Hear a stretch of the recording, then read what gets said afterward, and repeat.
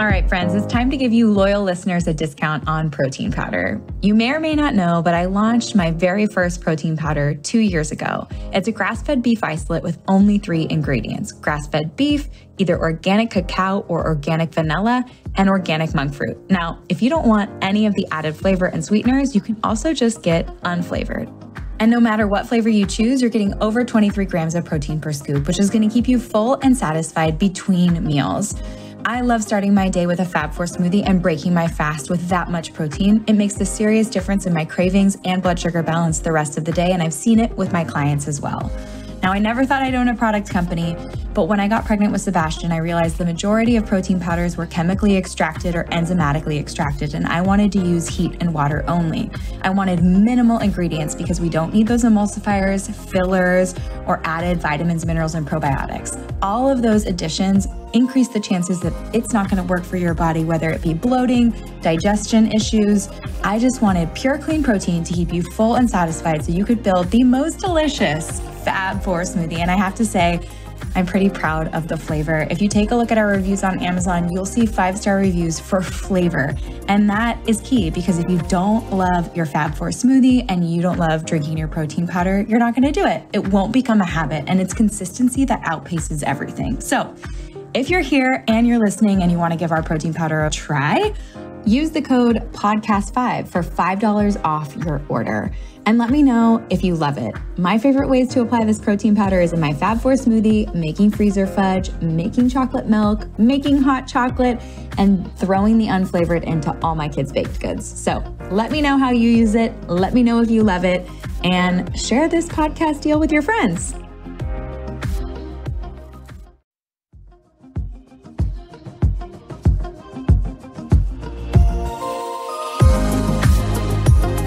Dr. Leo Trasande is an NYU professor, director of the Division of Environmental Pediatrics, and the vice chair for research in the Department of Pediatrics at the NYU School of Medicine.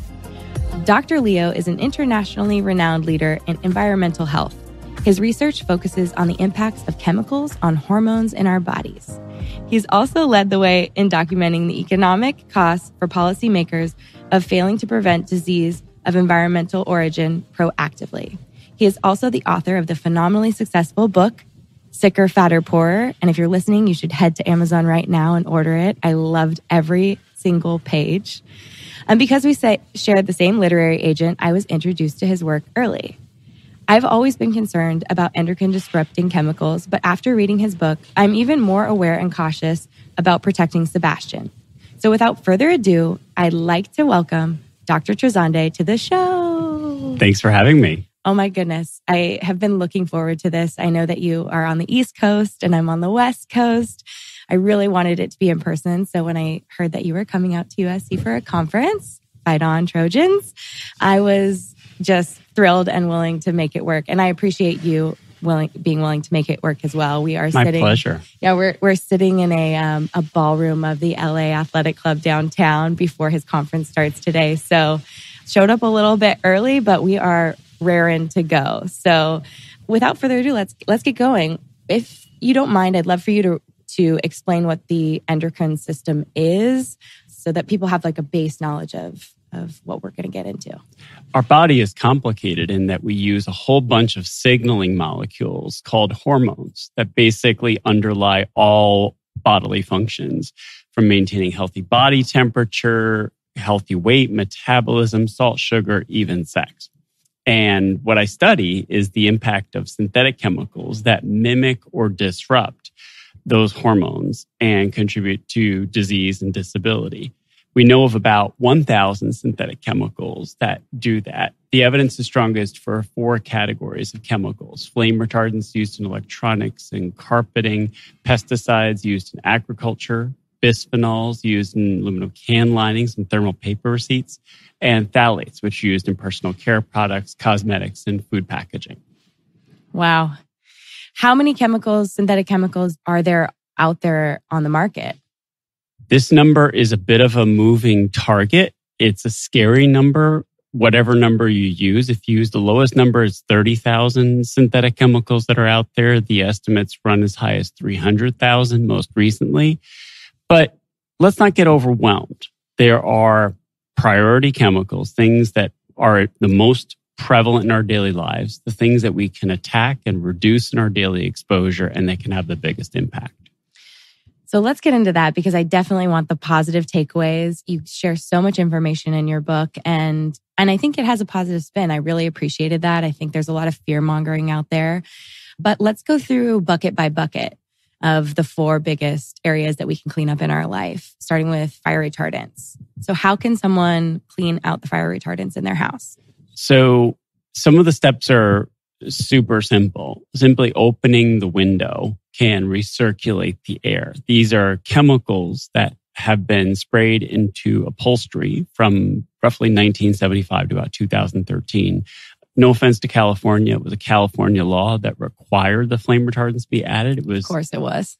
It was met with good intentions because people were smoking. Smoking was causing fires and killing people.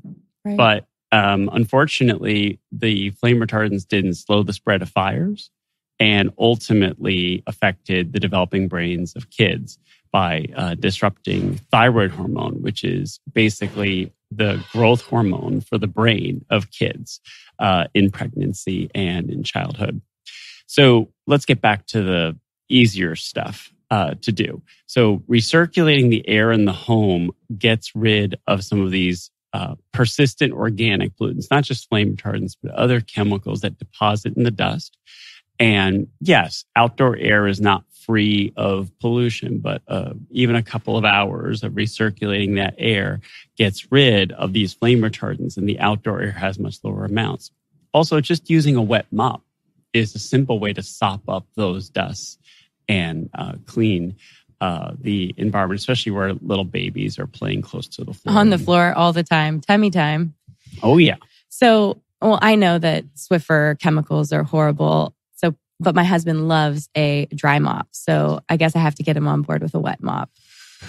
Yeah, there are some... Using a vinegar base or something of that nature. Yeah, vinegar's quite effective. There are a variety of companies that are doing the right thing and also offering alternatives and really screening out chemicals of concern. It's not that everything natural is necessarily safe, but compared to some of the synthetic chemicals out there, we have had things like vinegar and even bleach for some of the more resistant stains for hundreds of years now, and they've worked quite well. And there's not necessarily a benefit by adding a complicated carbon-based molecule to the mix. Got it. Cool. So can you tell me a little bit about fire retardant upholstery? Because something that was important to me when we purchased our car seat, for example, was we purchased a fire retardant free car seat for Sebastian because we knew he'd be spending a lot of time in the car, traveling between LA and Orange County to see his grandparents and up to the mountains. Is it required to have fire retardant in upholstery still?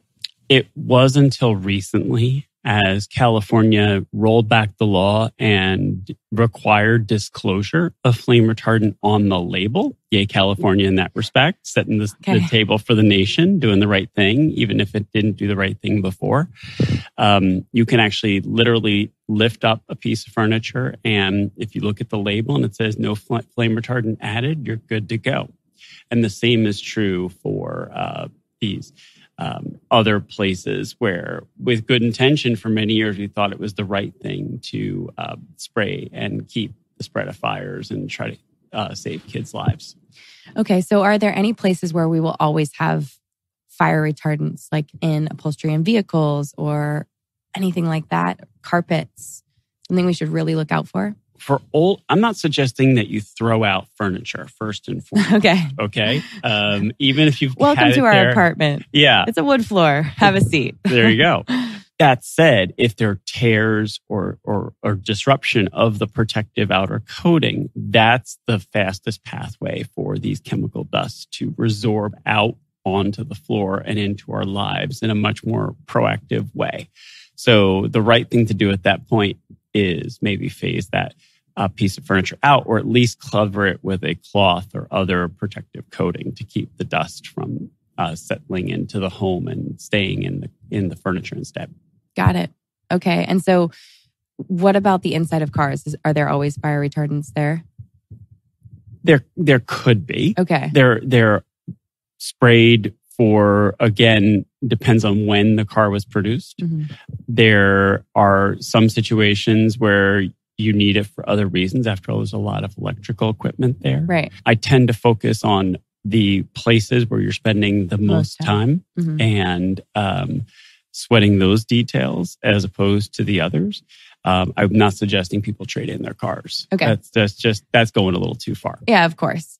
I'm just thinking, if you can air out your family room, can you air out your vehicle right when you buy it? Absolutely. Park it in the driveway, open the doors. That new car smell is my least favorite thing. Now, that's not flame retardants. Those are other synthetic chemicals that are meant to turn on the nostrils and give you a feeling like you just entered a paradise. But unfortunately, that gives me a headache. Right. There are people who are sensitized by that, who get allergic symptoms, not to mention the other consequences associated with that new car smell. Got it. Okay. So we got fire retardants. What's up next? So let's talk about plastics. Okay. We're used to having it in our daily lives. It goes back to The Graduate. And essentially, I'm not suggesting that we go back to the 1600s in the way we eat, live. I have kids who are going to school these days, and you can't have things breaking at random moments, right? But simply not microwaving plastics is an important first step. Why? Well, it says microwave safe after all. But the reality is that microwave safe is only for gross misshaping or warping of the plastic. Whereas at a microscopic level, there's breakdown of that outer layer. And plastic is a polymer, a chain of these carbon-based molecules. And when you heat them, you break off them one by one, and then ultimately they get into the food. And then there are some non-covalently bounded additives. These are chemicals that aren't stuck to the material, and they leach off, especially with heat. So for all those reasons, definitely don't microwave plastic. If you get something in a plastic container and you need to heat it, I take it out, put it in a glass container or something that can be microwaved appropriately without breaking, and do it that way instead. And the same, unfortunately, goes for machine dishwashing plastic containers. That heat and that detergent wears down the outer layer. And if it's obviously etched or scratched, it's time to throw it away, because whatever protective layer you were hoping on is just gone. Also, just look at the recycling number on a bottom of a plastic bottle. So the numbers 3, 6, and 7 in that 3-arrow triangle are the ones to avoid. Looks like the recycling triangle, and then it has a little number inside. Right. So 3 is for phthalates, chemicals that literally make plastics softer. They mess with your metabolism.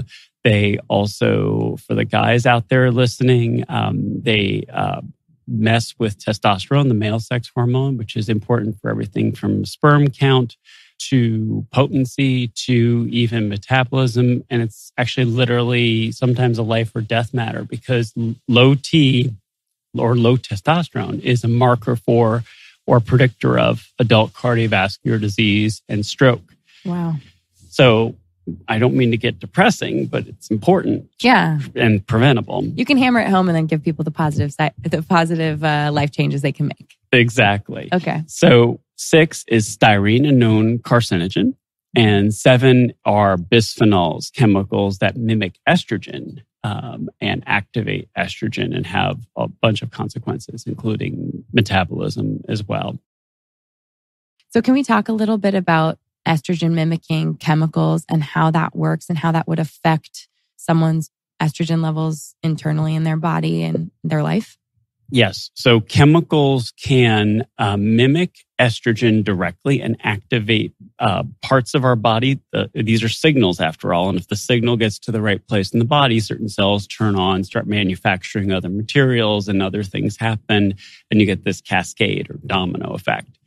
But it doesn't necessarily even have to mimic the chemical structure. That's what's scary, frankly, about the science these days.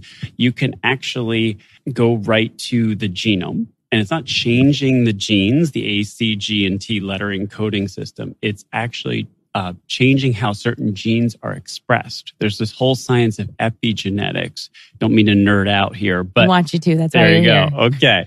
So when you turn these genes on or off, you can literally have permanent and lifelong consequences as a result of that exposure to a synthetic chemical that literally turns the thermostat of the body one way or the other, for example. So when there are links to breast cancer with plastic bottles, what's happening there? So estrogen is a signaling molecule for breast cells to grow naturally. And with time, there are certain cells that change their form and they either respond to estrogen or don't respond to estrogen.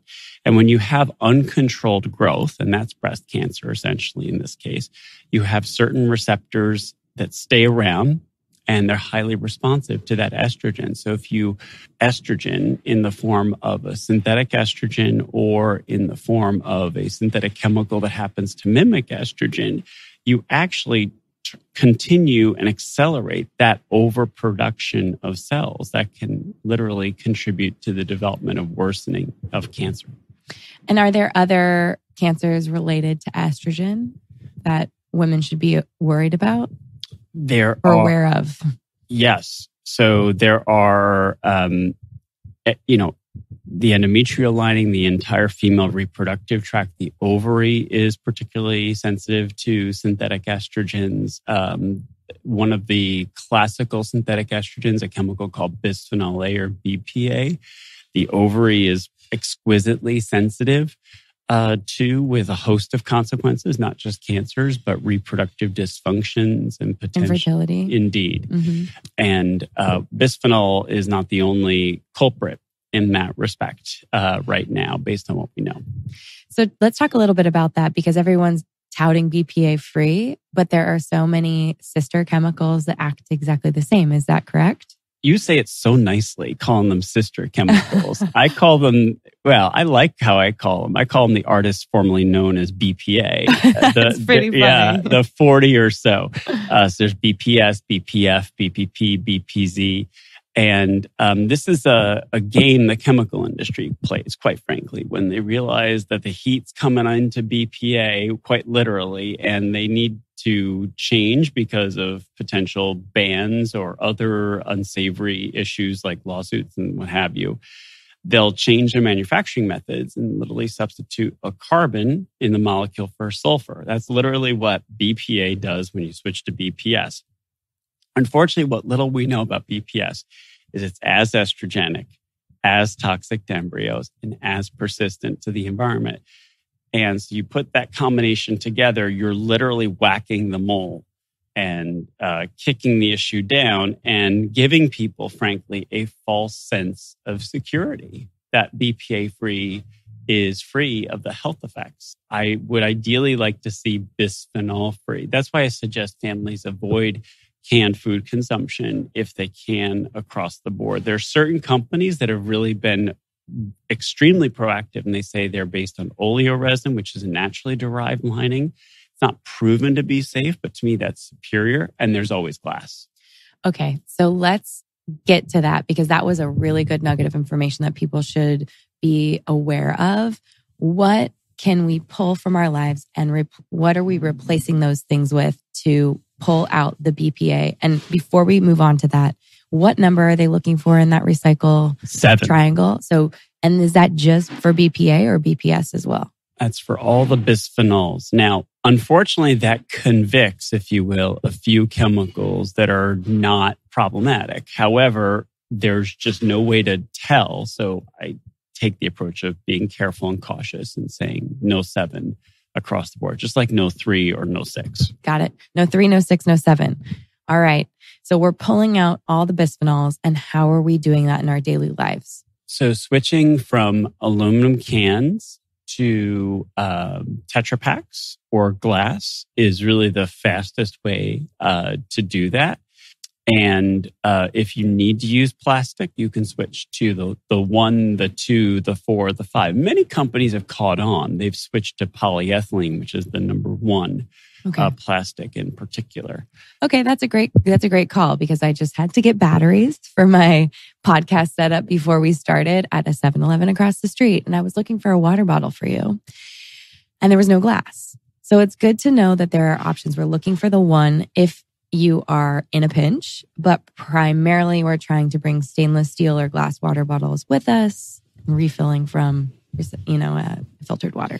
From a planet perspective, I'll just add one thing, which is ideally we would reduce our overall plastic footprint across the board. Agreed. There's, fish choking out there, if you will.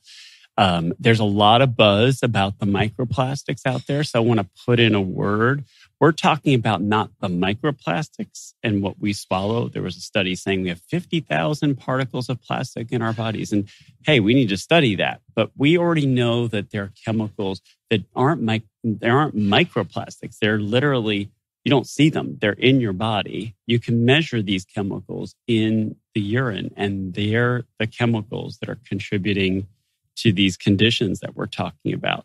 So it's actually that not even the microplastics we have to freak out about. It's the nano or in smaller. It's just this chemical load that we're all walking around with. Our body burden. Right. Your body burden.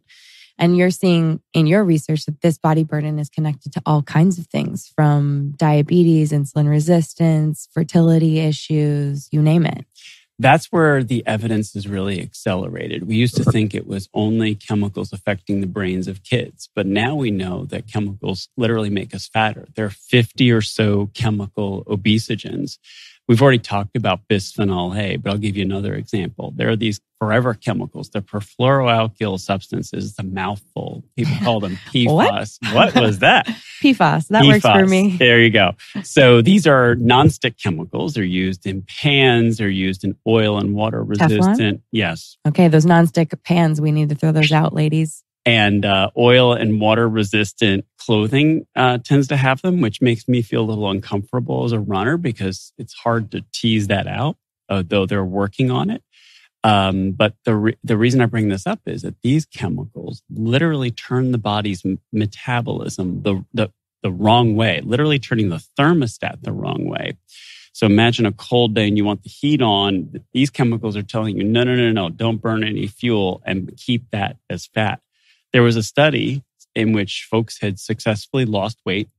They measured the levels of PFAS after they'd lost the weight. The ones that gained the most weight back had the highest levels of PFAS. Wow. What are the best ways to detox PFAS from the body? I'm not a big fan of detoxing, period. There are, first of all, hazards associated with the things you use to detox, and they've not been studied well enough. Where the best offense is the prevent offense, if you will. Limit your exposure, take these safe and simple steps. And here's the great news. There are short, medium, and long-term benefits to preventing exposure. So the phthalates are among those chemicals that are associated with the new car smell, if you will. So you might actually notice if you're not using a cosmetic or a perfume that has these phthalates anymore, you might actually feel less upper respiratory symptoms in a few days. Your hormone levels might change in a good way in a couple of weeks. And then in a few months, you might see changes in your chronic disease profile. So there are these short, medium, and long-term benefits associated with prevention. Wow. Okay, so let's get into the PFAS category and how people can remove PFAS chemicals from their life. Where are they most prevalent and what swap options do we have? So the biggest step is swapping out cookware, going from nonstick pans to cast iron and stainless steel. It's a little extra work, I'm going to acknowledge. A little bit of good olive oil, if you will, to make it a nice surface for your food to cook. Might be a little bit harder to wash in the end. But I personally am a big fan of the cast iron as well. And it's going old school, but it works fine. A little heavier, but that's about it. Yeah. Well, how are you feeling about all the ceramic pots and pans? So the ones that check to make sure there aren't lead contamination. I mean, these are pottery based materials, and pottery literally comes from our earth, and our earth has heavy metals that are a concern. So lead is the one where people are really keen on, and the paint is the other source you got to watch out for, because there's some countries in the world that still use lead in paint. But if you check with the company to make sure how it's made, you're in good shape in that respect, and you're not facing some of these other synthetic chemical concerns that we're talking about. Okay, great. So I registered for stainless steel all-clad when I got married in 2012. So I'll hold on to all of those. Yeah. I have a couple of cast iron pans as well, seasoned to perfection. But I've been loving my ceramic caraway pans, and I think we talked about that before the show started. I used to have a green pan as well. So I'm gonna dig a little deeper and make sure that they're good. But I love the other options, because I think, what people are looking for is something that cooks easily, especially if they're just a home chef. That non-stick with eggs is real easy, but we don't want those chemicals. Truth. And just to add one pitch, I know it sounds annoying to do, but a quick call to the company doesn't have to take forever. Oh no, that's 2 seconds. Yeah. I know the owners of Caraway, so that's great. That'll be no time at all. Exactly. And I encourage folks out there who are listening to ask questions. A good company is going to know what's in their products, or if they don't know, they're sure as heck going to find out, because they want to satisfy you, the consumer. Right. How are you as a runner making sure that you're not coming in contact with that stuff? So it's about essential versus not essential use. So if it's essential for some reason, if I don't have any alternative, then I will use it and I will reuse it. And that's really also important to emphasize. We've got a reality out there that, every race you go to, you get this plastic bag. New York City just changed the rules now. So now the New York Roadrunners Club has taken the step of reusing their plastic bags. Good for them. And I hope other running clubs do the same and races do the same. There's a lot more awareness to it now. I'm less worried about the polyethylene plastic-based materials with respect to what gets in your skin in that respect. The concern about the plastic is more directly related to what you eat or drink. So I'm not saying don't use these plastic materials. And I am working hard to educate people and get the companies to think about changing the non-stick, the oil repellency aspect to their clothing. It's almost over-engineering at some level. You don't need oil repellency.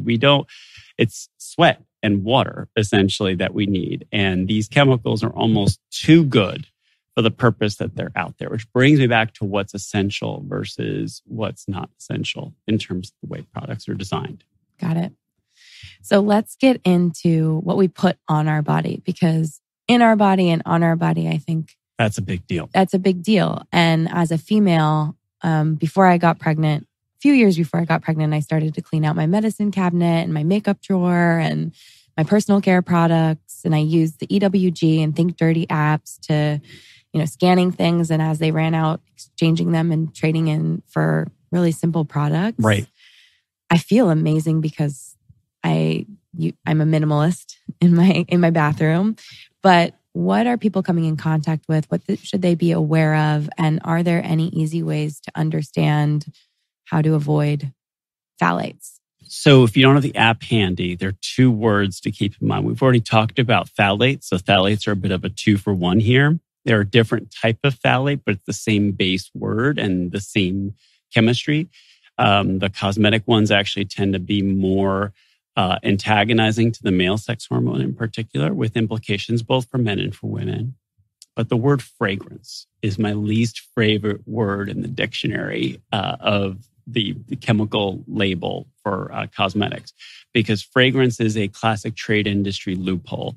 You don't know what's going in because you can say, well, we think it's safe. And you can simply use it without the Food and Drug Administration having any authority to say, hey, now wait a minute, what's in that and what's it doing? What do we have from toxicology and other studies? So in general, if you have the word fragrance on there, I would shy away across the board. That's such a good tip. How do you feel about essential oils if they're listed on a product as a fragrance? This is a tricky space. Their essential oils seem good in first principle, but they actually have their own effects and hormonal effects to boot. I'm not one of these people that says natural is all safe. That's just not based in the science.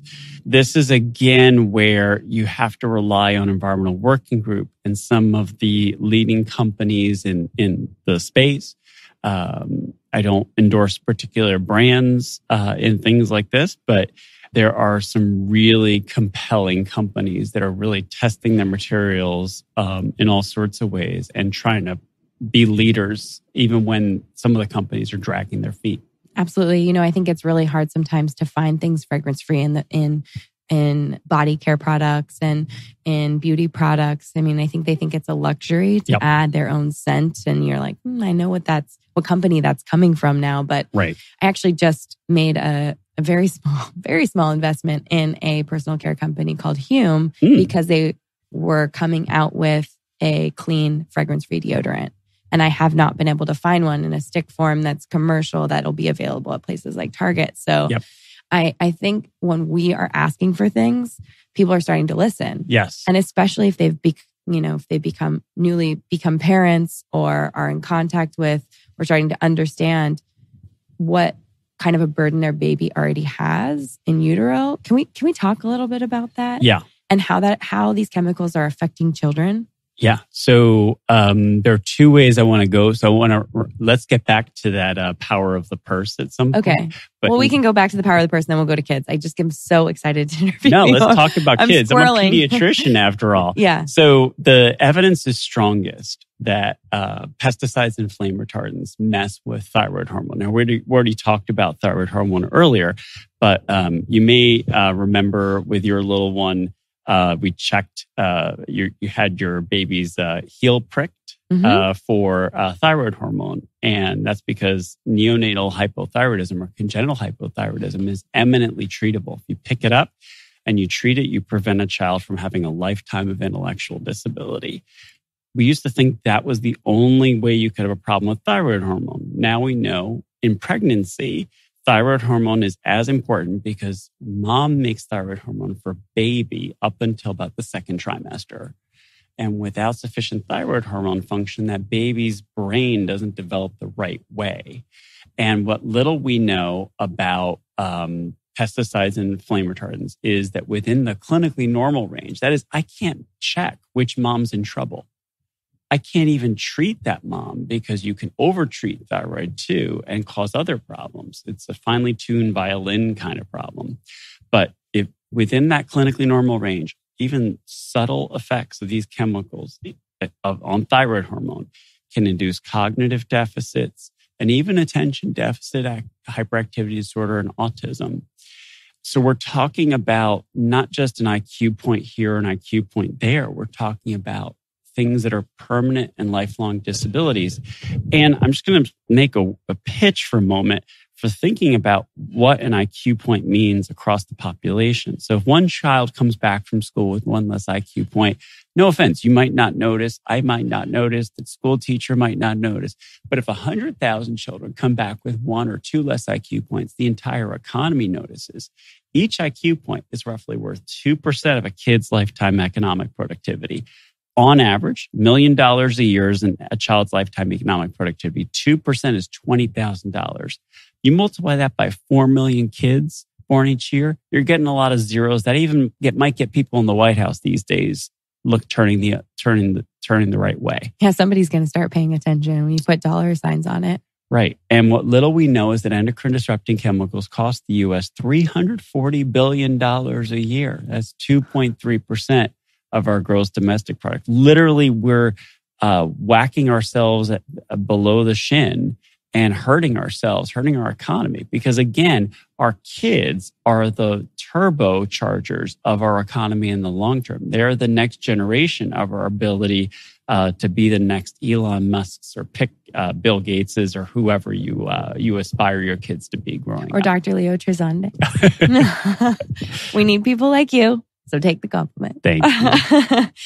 Oh, wow. I mean, that's so impactful. It's really, really powerful when you start putting dollar signs behind it. But it also, you think about their lives, these little malleable human beings that are just so innocent and pure. And you can't rewire a child's brain. You can't redo a child's lung development. All these organs are setting into motion. And that science of epigenetics I talked about earlier is an imprint that literally tells the whole body across various organs what to do for decades.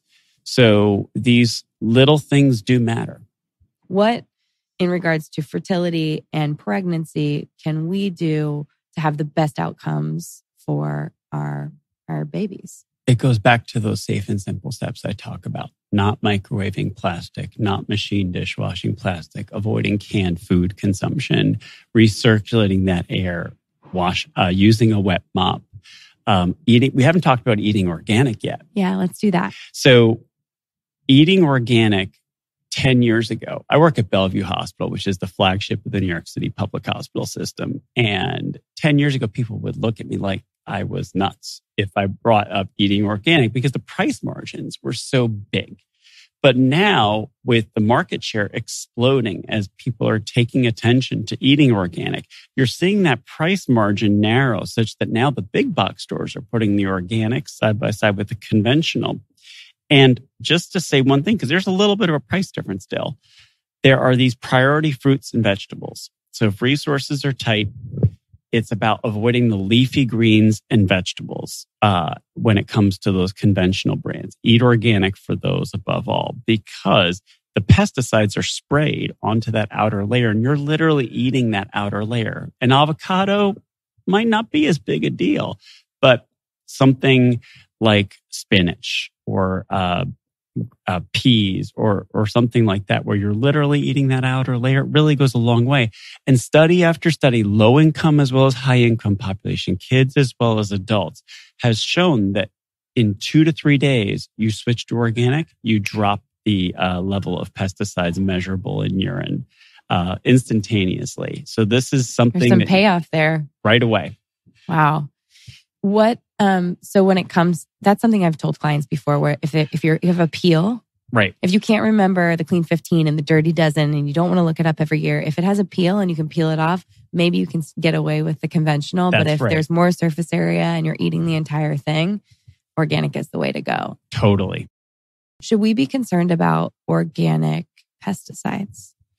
So there are pesticides used in organic agriculture. Don't get me wrong. And I'm so glad you brought this up because that's usually the industry response. And yes, they have their own toxic effects. But in terms of what we know from the science about the effects of those pesticides that are on the list of allowable uses for organic, and by the way, it's very low use to begin with because there are all these technical, mechanical, water irrigation steps that are taken to reduce the exposure to boot. If you compare the toxicity of those, the toxicity of the carbon-based pesticides that we're talking about, the organophosphate pesticides that have gotten a lot of attention like in the glyphosate. news. Well, glyphosate's a different category, and we'll get there in a second. But this is chlorpyrifos, which was in the news because the Environmental Protection Agency decided not to ban it. You can imagine there were some industry interests at play in that respect, among other categories. So let's talk about glyphosate for a minute, because it's gotten a lot of buzz. There are not a lot of studies about glyphosate, but here's the deal. You eat organic, you automatically cannot be GMO. Glyphosate is an herbicide that is added to GMO corn and soy and other materials in genetically modified food that was already engineered so that weeds would die and not the food would die. So when you're getting it, here's the great news. You're getting a 2-for-1 deal when you eat organic. You're avoiding GMOs to begin with. So And the science has to catch up in a lot of places. I'm not suggesting that the jury is in fully on glyphosate. We're seeing the lawsuits. We're seeing other attention in some of the applicators and other settings. But there's enough science for a whole bunch of other pesticides that are known to be more toxic that I suggest we focus there and let the science catch up. Good to know. Glyphosate seems to be the poster child for pesticides. So let's focus on where the science is with you. Yes. What category should we be avoiding, and what are they doing to the body? So in particular, the science is strongest for the organophosphate pesticides. There's emerging science about the pyrethroids, or another commonly used form of pesticide. Let's not forget that some people are still spraying in their homes for unwanted creatures and critters, and that's not usually necessary. There are integrated pest management methods that can mitigate that use. And when you think about lawn care, that's the other hot area. You see Roundup and other materials all around. We have to take a step back that 50, 60 years ago, we didn't have those techniques and we still had great lawns. So there are techniques out there. And from a cost perspective, here's the scary part. There's a study done comparing, this is in lawn care for golf courses, mind you, so larger scale, but they could quantify the economic benefits. The cost of organic lawn care was cheaper in the long view, despite the human cost, because you actually have to do more work, don't get me wrong, and employs people.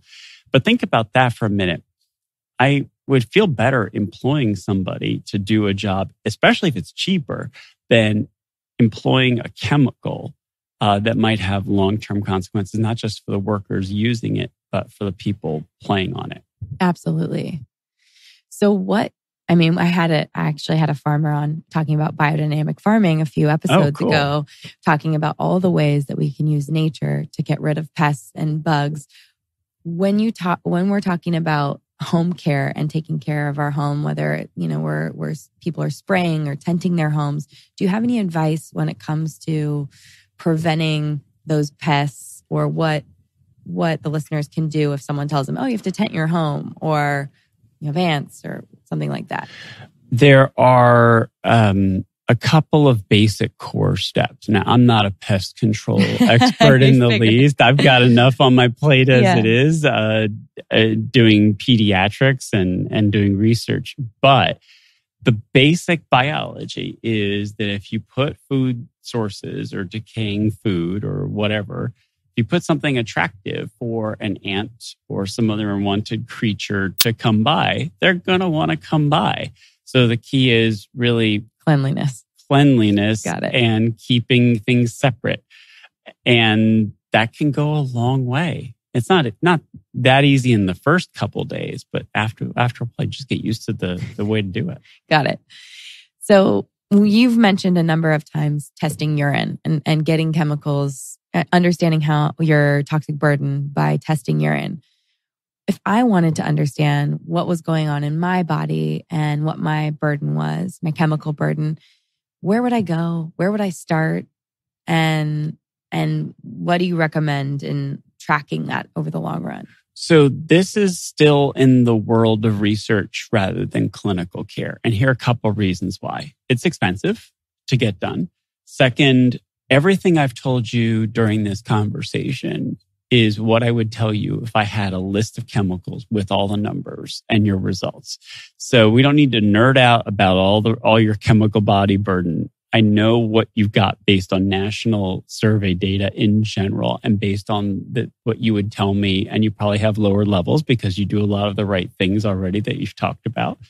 And if you wanted to go further, you could do the things that we talked about and focus on other places where maybe you don't have as much control. And we don't have control over every environment. We have our workplaces, our schools, our daycare centers, our subways, our buses. There are all sorts of places out there where these chemicals are applied without our knowledge and consent often, and we're exposed through those pathways. So that's the call to action part of the book and this message, in that if we all rise up and raise attention and just ask a bit of a nosy question here and there saying, hey, what cleaning products are you using in my kids' schools? that can go a long way in helping all of us limit our exposures. Because I'm sure those teachers and those folks who are doing the cleaning don't want to have effects either. Right. So let's get back to the medicine cabinet and all the beauty products. What advice do you have for someone, woman or male, trying to clean up their personal care products? So I would open up the cabinet, bust out EWG's got a good app. There are other apps out there. And I would look for those two words, phthalate and fragrance. And I'd pull all those out that have those first. I would look at the scoring system, and I would think also about what's essential and what's not essential. I mean, really, when you think about most people's cabinets, no offense, myself included, I'm guilty as charged. We add a few things, we get something, maybe we pick up something at a hotel, pop it away, like, oh, that's cool, and just stays there for a while. We use it occasionally, and it may not be the safest material under the sun. Got it. So pack your personal care products when you go on vacation. Do not use the hotel minis. I'm sure they're the biggest culprits of chemicals. They're a driver of the plastic footprint as well. Yes, they are. They're getting another 2-for-1 here. Yes. So I think for the last few minutes of the show, I'd love to understand a little bit more about your research in regards to the chemical load and disease states that you're seeing in your practice or in our country. So as a pediatrician, I mostly focus on moms and kids, though I'm interested in the impacts on all of us and dads too, for those of you listening. And so what you do typically is to recruit pregnant women, or ideally couples that are trying to conceive, because there's a lot of exposures that are happening, you were already alluding to that, before conception or before the stick changes color, that are impactful. And that can often be where the embryo is dividing and developing and can be exquisitely sensitive. We typically think of that 20-week ultrasound and that little forming baby developing at that point, but things are happening much, much more before that too. And the way you do these kinds of studies is to ask questions after you consent them, of course, and get biological samples, urine and blood, and you try to follow these populations over time. We're following about 2,000 moms and kids in New York City. They're moving around all across the world, so it's hard to call them all New Yorkers anymore. But we're bringing them in for visits every year, following up with questions here and there, measuring their height, their weight, doing things a little more detailed than the pediatrician or other healthcare provider might do. And then we're just trying to see what relationships are associated. Because you can't run randomized control trials on people. You can't say, here's a little pesticide for you. That would not be ethical, and I couldn't even do it, even if an ethical review board would dare let me do it. And you can't even easily design studies to reduce these exposures like randomized controlled trials. Like you couldn't substitute out very easily someone's diet with all organic. It's expensive to implement as a research design. It's easier to do it at an individual level, by the way. But for a typical study, it might be too much. And then you have to think about the control group. What do you say to that control group? You have to tell them something ethically, because you are studying things that you think might be a problem. Right. I would assume that when people start working with you and joining your trials and agree to be followed, that their lifestyle gets cleaner and cleaner and cleaner and less chemicals. We call that a Hawthorne effect. Okay. And that actually makes it harder to find things in our studies. And that's okay. I'll live with that. If people change their ways based on entering the study, we have to be conscious of it. But again, that's part of the relationship you have with research participants, and that you really are making a pact that you are not first going to do no harm. And you're not going to be able to easily provide much in the way of direct benefit. But if you're studying something, you're going to tell them what you're studying and why you think it's important that they participate. So if that changes their behavior, so be it. I can live with that. Yeah, for the benefit of all. Yes. flame retardants and pesticides mess with thyroid hormone and affect kids' brain development, at least showing cognitive effects, autism and attention deficit hyperactivity. The jury is still somewhat out. When it comes to obesity, the phthalates, the bisphenols, and those forever chemicals, the perfluoroalkyl substances, are among the suspects. We're still teasing out what chemicals have the effects. Puberty is also another important window of exposure we haven't talked as much about. And there may be effects of phthalate exposure. And let's not forget adult exposures too. Those forever chemicals I talked about in multiple studies have been associated with weight gain. Phthalates in adults have been associated with adult obesity and adult diabetes. When it comes to infertility, the evidence is arguably strongest for the phthalates and delaying time to pregnancy, if not propelling people into infertility. The problem there, as you can imagine, is in an ideal world, you would follow a population just from when they were born or before they were born till they were conceiving, then also somehow having followed the partner in parallel. I mean, you can imagine like the Rubik's Cube here, and the luck you would need unless you follow an entire city, and that's not practical. It's not feasible at all. Right. Yeah. And but it's amazing. And here's the thing that just blows my mind: it's amazing what we find despite all the limitations. And yet we get a lot of people saying to us, well, association is not causation. You can't really say yes or no. But we have to think about the stakes involved here. Yeah. So, and none of these changes are irrevocable in our manufacturing. It just means we have to recalibrate the trade-offs between the benefits economically that certain companies get and the harm that people might be suffering as a result of that exposure. It's really just doing a proper cost-benefit analysis at some level. I mean, I'm still a pediatrician. I'm not an economist at heart, but that rebalancing is fundamentally what I'm all about. It's really being transparent about what the trade-offs are. And there might be chemicals where we might overreact, but we could always go back to that chemical and say, no, wait a minute. That might actually have been the best of all the alternatives out there. And it's all about safer alternatives. There's nothing that's ever going to be safe best for every use in every circumstances. After all, too much and too little water are toxic. You can die either way.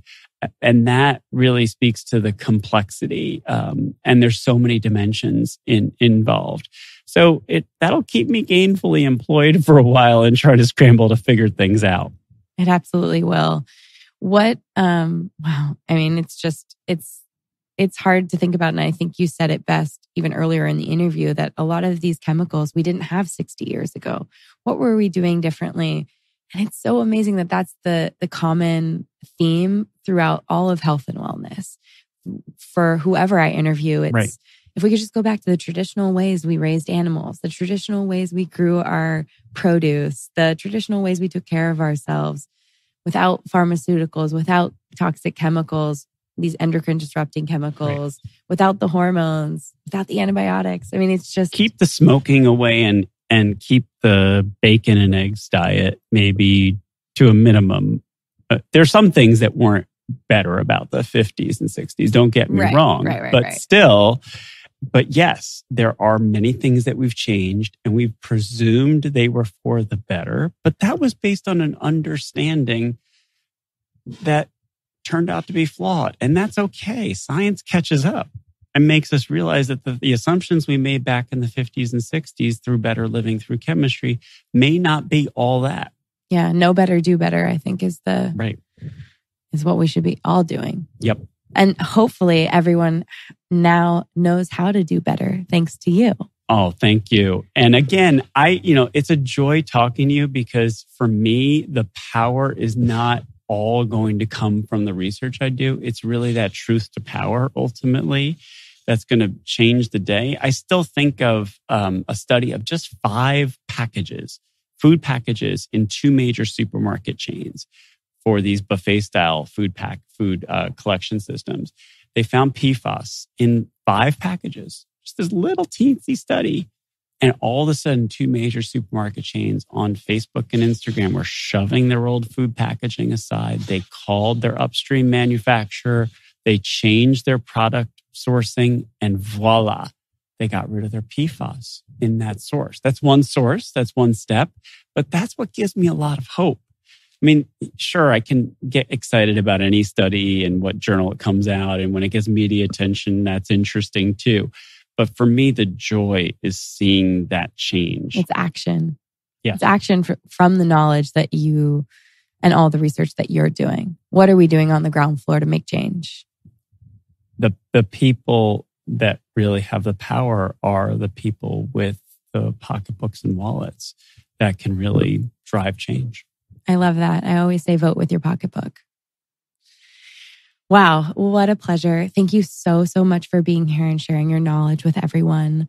I am going to listen to this episode a number of times. I'll put together a checklist of all of your tips for the listeners on the blog of how they can remove endocrine disrupting chemicals in their life and really start taking charge of pulling out chemicals, because we all need to do it, especially if you're looking to get pregnant. And, you just, like you said, it's not about detoxing, it's about avoiding for the long run. So that's what the goal of this podcast is today. No one should feel afraid. You should feel empowered. There are so many swaps we can all make out there. So thank you so much for being here, Leo. Where can people find you? leotrasande.com or sickerfatterpoorer.com. Definitely, if you haven't read the book, you can read it. You can listen to it on Audible. It is out there in the world, making change every single day, and it can further your knowledge from what you learned today on the podcast. So thanks for joining, guys, and we'll be back next week with another exciting guest.